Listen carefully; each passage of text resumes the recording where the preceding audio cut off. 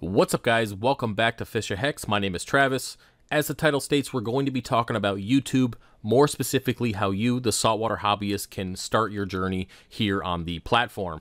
Now, I'm going to talk about the goods, the bads, the uglies, and what it really takes to create content here on YouTube. And really, I'm just going to be honest and upfront with you, because there are a lot of people who start this whole adventure but give up very quickly. And because I got an email this morning, it reminded me to make this video, so I'm just going to kind of do it off the cuff, and we're going to see where it goes. So with that said, let's go ahead and get started.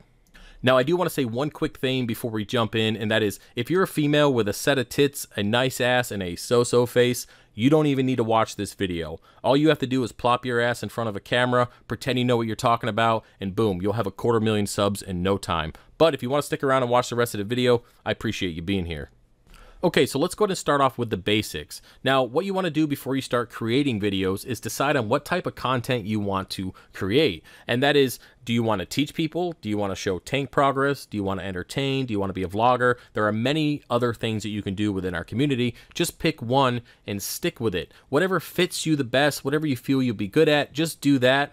That way, when people come to your channel and they're looking for, hey, advice on how to grow coral or do certain things within the hobby, they're going to find that type of stuff and keep coming back to keep watching it. If you're bouncing around on 6 different topics and doing 20 different things all the time, yes, that can be good for some people, but I find that most people are looking for a specific thing and then they come back for that. Like, my best videos from the beginning have always been the beginner guide stuff, teaching you guys the basics and going through that type of stuff. When I go out and I do my rambling videos, or I do kind of content like this and vlogging and hunting and all that stuff, I don't get a ton of views on those because that's not really what my channel was designed for in the beginning. So pick something, stick with it, and when you see success, you can start bringing in other things.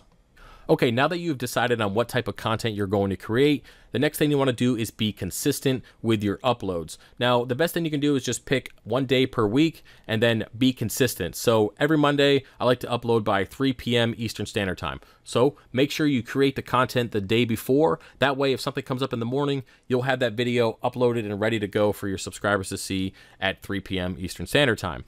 Now, the biggest mistake that I made in the beginning was not being consistent. Not only was I not uploading every single week, it wasn't on the same day, and my analytics definitely showed that. Now, over the last, I would say, year or so, I've been uploading pretty much 3 times per week. That's been my best bet. Monday, Wednesday, Friday. Now, it's definitely not easy to have content every single, or at least every week, having 3 videos a week, but it's something that I strive for and I try to get done because when I'm consistent, my subs go up, my views go up, of course my watch time goes up, and it's just much better for the channel and it continues to grow. Okay, now that we've talked about 2 of the basics to get you guys started, let's go to move on to the do's and the don'ts of YouTube. Now, the first thing you should be doing as a creator is being yourself. Now, this might seem obvious, but there are a lot of creators out there who try to be other YouTubers because that YouTuber saw success. Now, if you're not naturally an asshole like me, you shouldn't be creating content like I create, because people are going to see through that, and if they can't trust you to be yourself, they're not going to take your advice, and they're definitely not going to stick around to watch your videos. Okay, the next thing you should be doing, and what I feel to be the most important part of this community, is providing proof that what you say actually works. If you're talking about growing SPS and Acropora, yet you only have 1 or 2 frags in your tank and they're not growing worth shit, then you should not be giving advice on how to grow that specific type of coral if you're not growing it yourself, or you don't have the ability to show people what they're doing. Taking a picture off the internet and then doing some words behind it and kind of voiceovering it is not going to work. You need to provide proof, and you need to be consistent with that proof and all your videos that you're giving advice. Okay, so let's go ahead and move on to the don'ts of YouTube. The number one thing you don't want to do is swear. Yep, just like me. I never swear and I turned out fine. Now, really, you don't want to swear because when your video is uploaded, it gets scanned for keywords and, you know, offensive stuff, and we'll talk about that here in a second. And basically, you just don't want to be dropping F-bombs and swearing and saying things, because you're just not going to rank as well. You're not going to be seen. It's just kind of the new algorithm that YouTube has, and it is what it is. I will be honest with you, in the beginning, I wasn't PC, and then I was for a little while trying to cater to everybody, and then I got sick of that shit, and now I'm just going to be myself, taking my own advice. You like me, you watch. If you don't, then keep on moving. There's somebody else out there for you.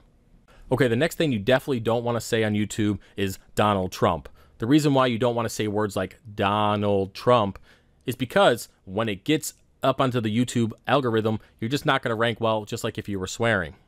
Now, the next thing I consider to be in the don't category, and it can also be in the do to a certain extent, and that is giveaways. Giveaways really only attract one type of person, and that is the person it's all about give me free shit. It's that person. You don't want that person as a subscriber because they're only going to come around when they can get free shit. So stay away from giveaways unless you have like a milestone, like maybe 10K or even 5K subs, and do giveaways here and there. But as a whole, you don't want to be doing giveaways at every video because really, those aren't subscribers. Those aren't watch time people. Those are people that are here to get free shit because that's all they really care about.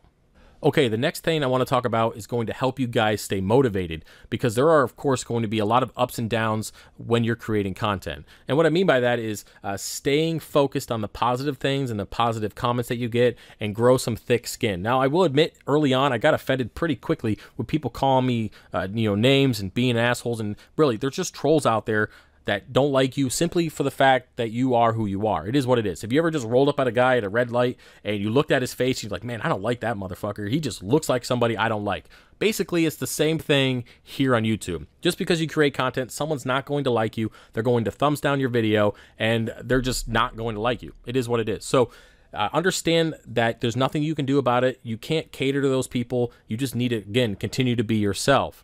Now, what I mean by growing thick skin is when somebody calls you a bad name or they tell you to go F yourself, or why am I even censoring myself now? They tell you to go fuck yourself, or they say something about you or your family, whatever. Your best bet is just acknowledge the fact that they said it, never respond because that's what they want, and then just delete the comment and continue on with your life. Now, the most important part of the community is staying focused on all the positive comments that you get. You might get 100 positive comments saying you're doing a great job, but it's that one negative that you'll focus on. You need to just move on from that and focus on all the people who are saying good things about you and your content. Again, stay focused on the positive. It's really going to help with your motivation and help you get through the down times of maybe not getting a lot of views or just starting out and you're not getting noticed, going through that whole process. If you just stay positive on the one or two people who say good things about you, you're going to be better off in the long run. Okay, the last part of this video I want to talk about is your mindset.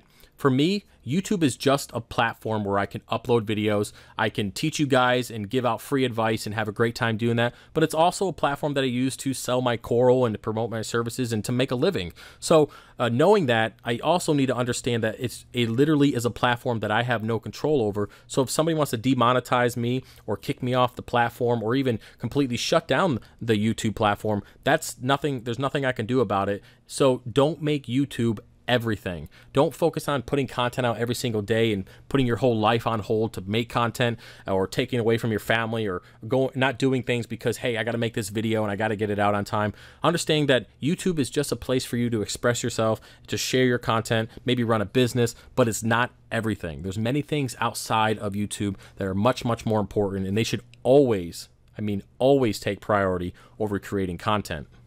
Well, guys, that's about it for this video. I hope you enjoyed it, and I hope you like the off-the-cuff type of unscripted content.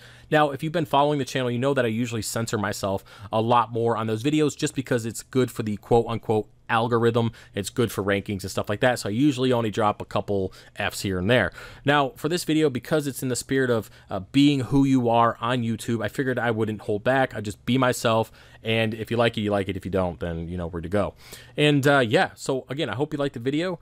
Don't forget to subscribe for more. If you have any questions, please put them in the comment section, and I'll see you guys later. Peace.